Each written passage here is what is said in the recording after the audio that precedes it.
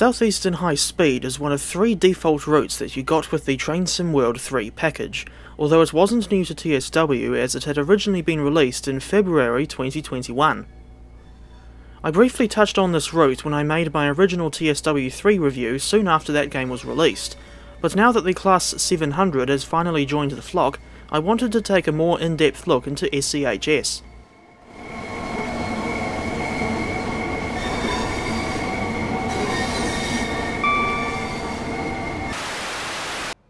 The route is decently non-linear, which is an annoyingly rare thing in TSW.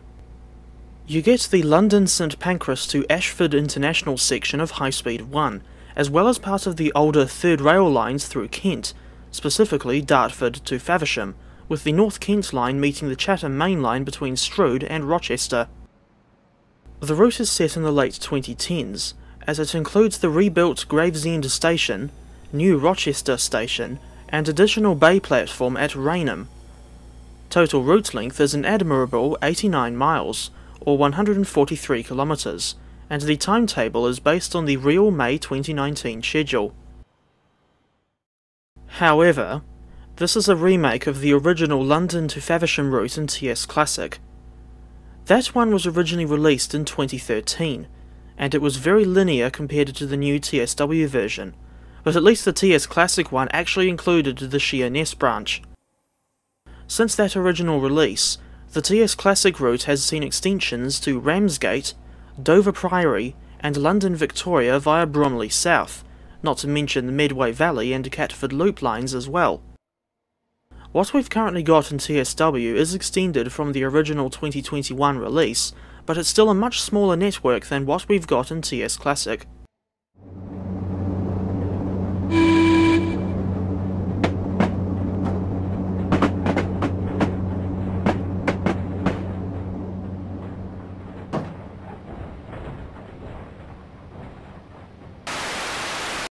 Shifting the subject over to motive power, this route only includes 3 trains from the Southeastern fleet, namely the Class 375/9 Electrostar, Class 395 Javelin, and Class 465/9 Networker electric multiple units.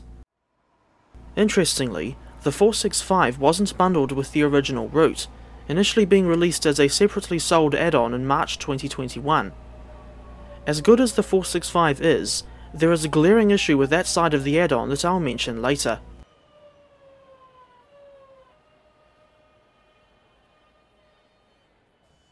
The Class 395 Javelin is the high-speed unit, with 29 of these 6-car EMUs being built by Hitachi of Japan. They have been in service since 2009, and are capable of running on both 750V DC third rail and 25kV AC overhead wires, but HS1 is the only OHLE section they run on. As for signalling systems, these things are compatible with both TVM430 and AWS, used on HS1 and the Classic lines respectively.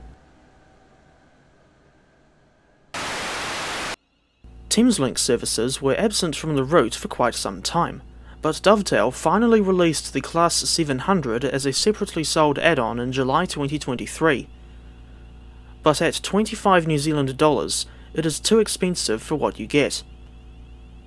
The 700s were built by Siemens in Germany, first entering service in 2016 to replace the older Class 319s. Thameslink also had 23 Class 377/5s and 32 Class 387/1s, but these have all been transferred to Southeastern and Great Northern respectively.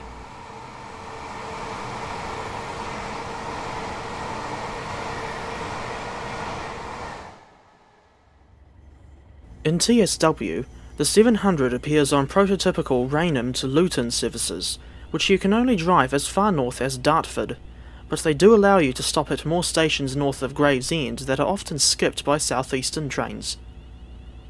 But there is an elephant in the room, because this add-on only includes the 8-car 700/0 variant, as there were apparently memory issues preventing the 12-car 700/1 from being added to the Brighton mainline, because of course there were. The 700 comes with an impressive 7 scenarios, instead of the usual 3, and adds around 80 new services to timetable mode. And I'd also give Dovetail credit for supplying a well-detailed manual with this train, something I wasn't expecting them to do. Curiously, although you'll only be using the 700 on the third rail lines in-game if you just want to be prototypical, Dovetail still simulated AC overhead wire functionality, in case people want to use this on routes with overhead electrification. This is despite the fact that we don't have the Farringdon to Bedford section in TSW, or any other areas where 700s run under the wires, for that matter. All the more reason why Dovetail needed to make London to Peterborough instead of the dull Peterborough to Doncaster section.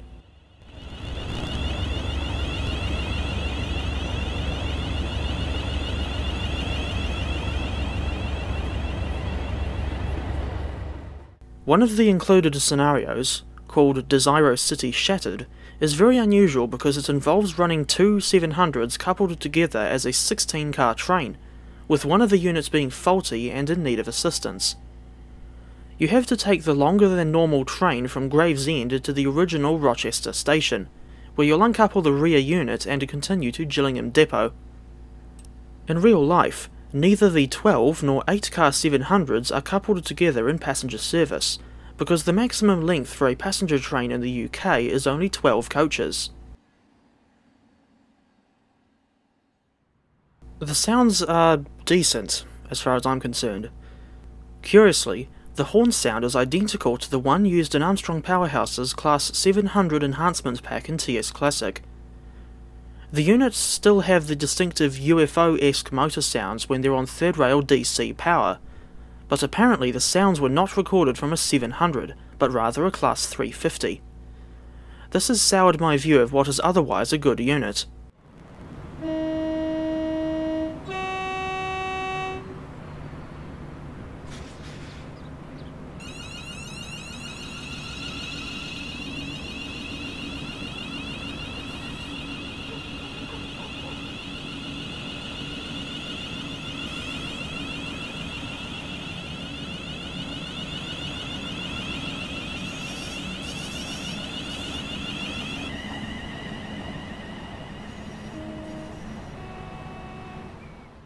Appearance-wise, the 700 is very well modelled, and looks a damn sight better than the original TS Classic version, but at least the original one actually included the 12-car variant. She's quite a contrast to the older EMUs we have in the game, especially the Class 483. The interior looks accurate as well, although this is coming from someone that only saw the 700's interior through real footage elsewhere on YouTube. I can see why they're called ironing board seats, and I've heard that these are infamous in real life for their horribly uncomfortable design. And I can believe that despite never having ridden on a real Class 700. They look like the seats on the Gatwick Express Class 387. And what is it with modern British trains and always having rubbish seats? Anyone would think the DFT is completely out of touch and has no regard for passenger comfort.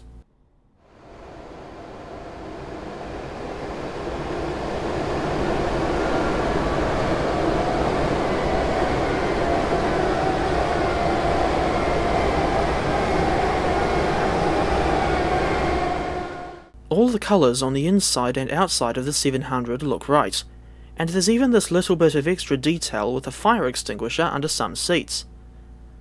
In my opinion, the 700 is one of the most well-detailed electric multiple units in TSW, on par with the 1972 stock and a Class 484. The functionality of this unit is also impressive, in the sense that there are more clickable buttons and working screens in the cab, further improvements on the TS Classic version. And by the way, the RLU lettering on that label in the dashboard is short for Reduced Length Unit. In the 12-car 700/1s, it actually says FLU, or Full Length Unit. Another little detail that I like is the voice you hear when you reset the driver reminder appliance, as demonstrated here. Driver, you have reset the DRA. Please check the signal. You also get a working train management system screen, just like the ScotRail Class 385, although, for whatever reason, the 700 hasn't got working announcements. That's approaching Armstrong Powerhouse levels of inconsistency. If anyone remembers the quality difference between the Class 37 packs and the 465 or 455 enhancement packs. But overall, the Class 700 in TSW isn't all that bad, and I see that the devs had a decent amount of respect for the source material.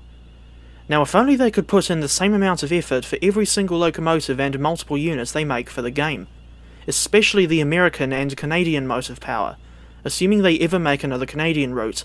Newfoundland Railway, please. One last thing relating to Desiro cities. I wouldn't mind seeing the Southeastern Class 707 added to this route, given that they sometimes run the Charing Cross to Gravesend services in real life. Although that would require the implementation of a new timetable, because the 707s didn't start running with Southeastern until well after 2019.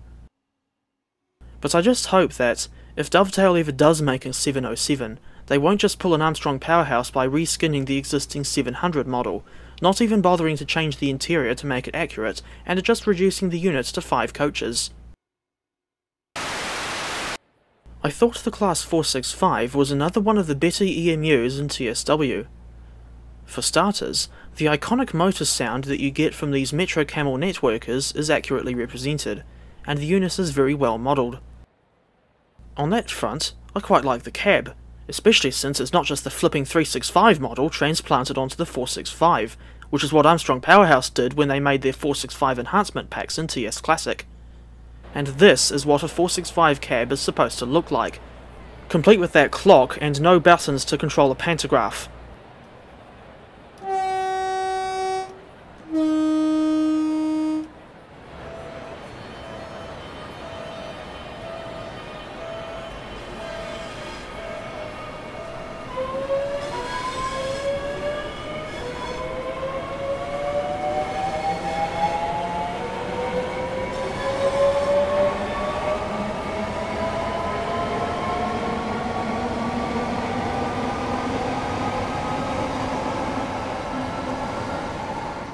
While route extensions are something I usually appreciate, and the extension to Dartford provides a longer section on which to run the Class 465, it doesn't change the fact that Dovetail only provided one variant of this class.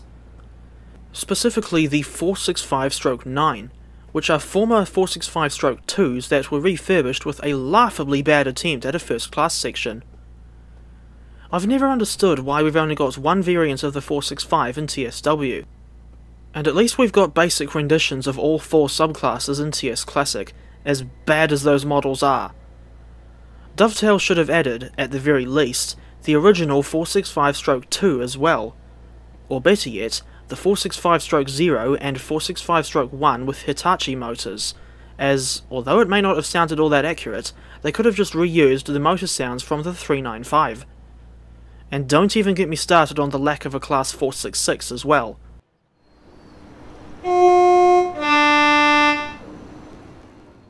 Speaking of a lack of variants, Dovetail only included one variant of the Class 375 Electrostar, when there are actually 5 in real life. This is the 375-9, which has questionable 3x2 seating throughout the entire 4-car unit, except for the first class area. I suspect that this is just the existing 377 model altered to look like a 375, given the lack of external CCTV cameras and accurate cab textures, etc. But it's still annoying that they didn't, at the very least, add the 375-8 as well. This variant has the same larger headlights as the 375-9, albeit with a more sensible 2x2 seating layout. Personally, the one variant I would have preferred to see added alongside the 375-9 is the 375-7, which has the small headlights typical of older Electrostars. There's also the 375-6, which has a largely pointless dual voltage function, and the 375-3, which only has 3 coaches instead of the usual 4. I don't expect Dovetail to make all 5 variants of the 375, but I want them to at least give us one more variant to make the rail scene just that little bit more realistic.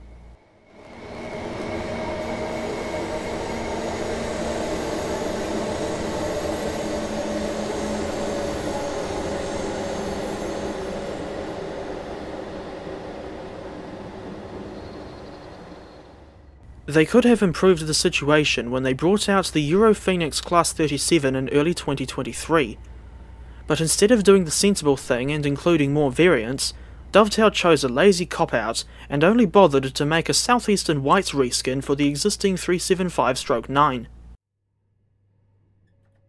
The 375 suffers from the same problem as the Southern Class 377/4 and Gatwick Express Class 387/2 that come with the London to Brighton route, in that the driver's view camera is set too far forward with no option to adjust the field of view.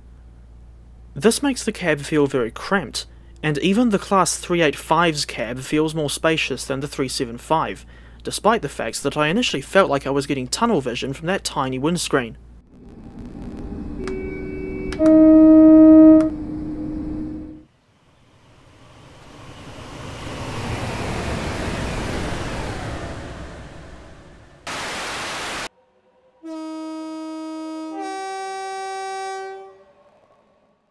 Despite the welcome extensions to Dartford and Ashford, Dovetail left out the branch to Sheerness on Sea because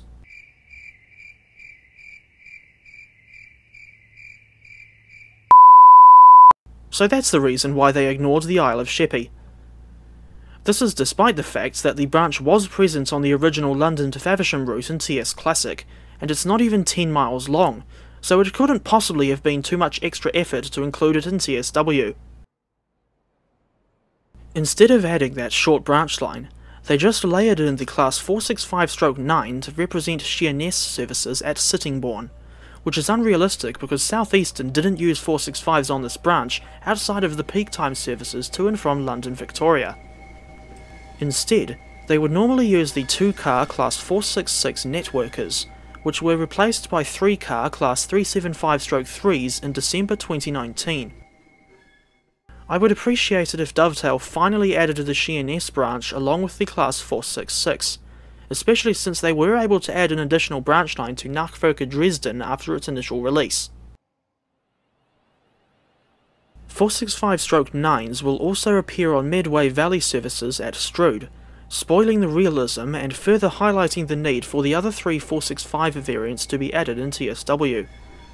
It's quite unrealistic to only get 465/9s whenever you see a 465, because there are only 34 examples of that subclass in real life. In real life, Southeastern actually uses Class 375/3s on the Medway Valley line, not the 465s. All the more reason why Dovetail should have added more variants of the 375. The scene at London St Pancras doesn't feel realistic at all, especially without the Class 373 or 374 Eurostars, and it's not helped by the fact that the only part of the station you can explore on foot are platforms 12, 13 and 14, from which the Class 395s depart. It's probably to try and hide the fact that there's basically no detail anywhere else in the station. But if you've got the Midland Mainline DLC that Skyhook made, you can also see the East Midlands HSTs coming and going from St Pancras, which I suppose is better than nothing.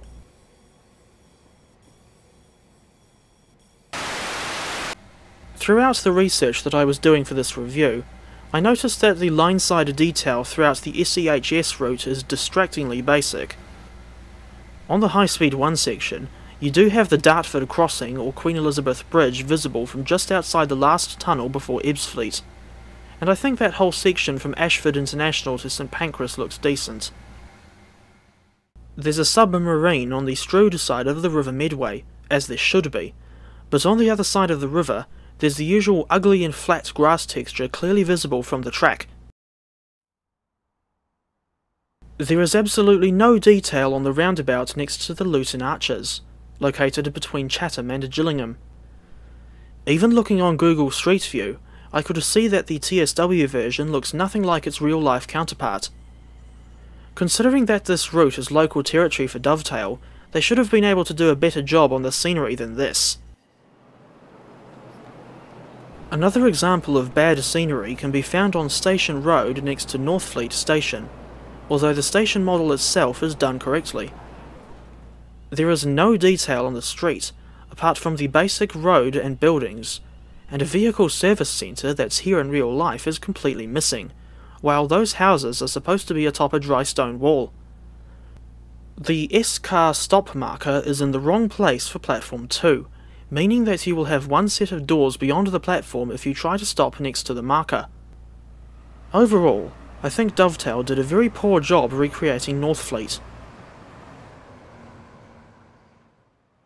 Some of the grass and ballast textures are pretty bad between Northfleet and Gravesend, especially round the junction where that HS1 spur from Ebbsfleet joins the North Kent line. And further down the line, surrounding Strood Station, lots of the same building assets are just copied and pasted over and over again. And on that section from Gillingham to Rainham, there's even more large fields that only have a few trees dumped on a flat and undetailed grass texture.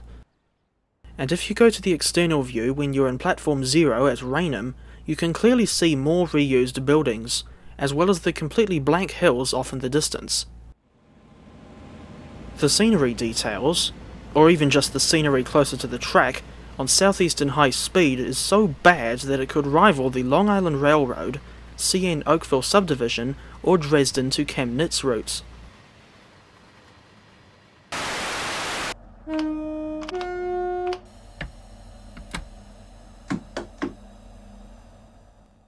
Driving the Class 395 is quite a bizarre experience. Firstly, speed is measured in kilometers per hour on High Speed 1, while the third rail lines have it measured in miles per hour. You've also got the different signalling systems, the in-cab TVM 430 and the conventional AWS, as well as the process of switching from overhead wires to third rail on platforms 5 and 6 at Ebbsfleet International. St Pancras to Faversham is easily one of the more unique services you can operate in this game, but it's a fairly long run, taking at least 1 hour and 11 minutes to complete. It's also worth mentioning that the 395 accelerates much faster on AC under the wires than she does on DC from a third rail, but I can't remember why this is the case.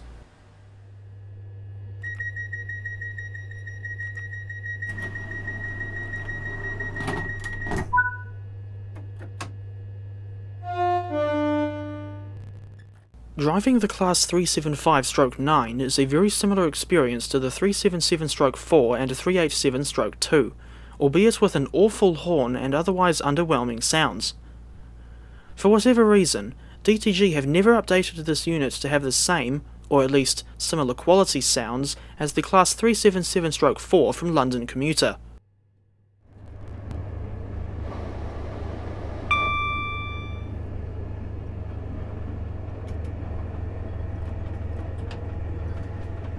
Even with the cab windows closed, you can barely hear the combined throttle and brake lever as you go through the notches.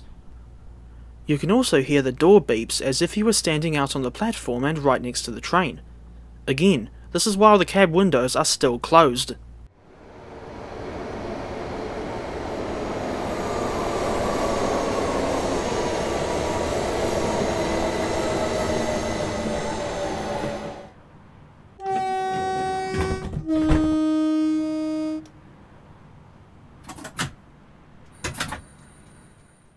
In stark contrast to the 375, I actually enjoy driving the 465 despite the glaring lack of additional variants. The sounds are very good, ranging from the iconic traction motors to even the clunk of the throttle as you change notches. The unit handles decently well, with an unusually high acceleration rate for a train on direct current. You've also got the option of switching regenerative braking on or off, as well as a working speed set function. I don't use the speed set myself because I find it a bit finicky, and it doesn't work unless you put the throttle in notch 4. Even though the speed limit on this route gets as high as 90 miles per hour, the 465 is limited to only 75. Despite the poor scenery detail, I still think Southeastern High Speed is one of the better UK routes in Train Sim World. With the combination of a non-linear route, varied motive power, especially now that the 700 is available, and lively rail scene, there's plenty of things to do. All this route needs now is the missing 375 and 465 variants, as well as the Sheerness Branch and the Class 466, especially the Sheerness Branch.